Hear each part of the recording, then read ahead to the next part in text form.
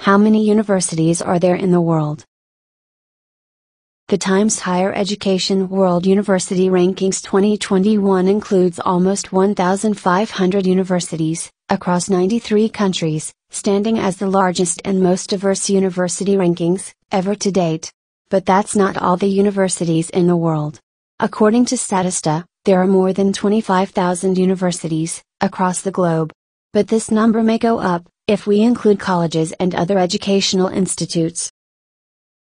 India by far has the most universities, followed by United States of America and China.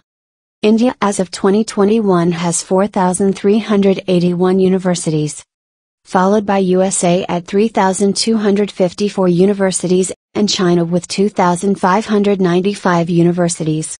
Other countries with most universities include Indonesia with 2,694 universities, Brazil with 1,349, Mexico with 1,253, Russia with 1,096 and Japan with 1,014 universities. Among the top universities of the world, it is mostly dominated by US and UK universities.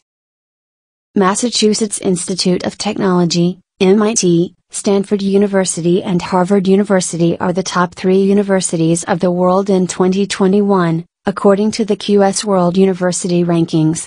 All of these 3 universities are from the United States of America. Other universities that come up to top 10 universities are California Institute of Technology, Caltech, from USA, University of Oxford, from UK. ETH Zurich, Swiss Federal Institute of Technology, from Switzerland, University of Cambridge. From UK, Imperial College London, from UK, University of Chicago, from USA, and University College London, from UK.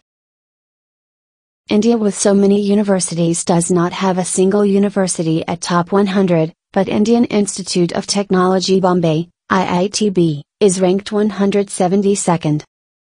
China has 6 universities in top 100 universities list. Tsinghua University, Peking University and Fudan University are among the top universities in China.